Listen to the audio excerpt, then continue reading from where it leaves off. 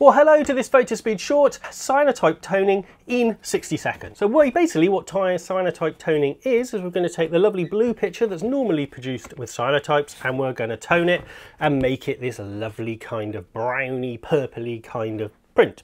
Now we do this very simply by taking our blueprint here, putting it in a bleach of just normal soda crystals until things go a light kind of purple in the highlights. The next thing we need to do is wash that and stop it bleaching completely, and then what we need to do is put it into our toning bath. Now this could be tea, coffee or wine tannin. I prefer wine tannin. Tea is the next good thing we can use. Coffee takes a long time. You leave it in the bath for about 4 to 5 hours.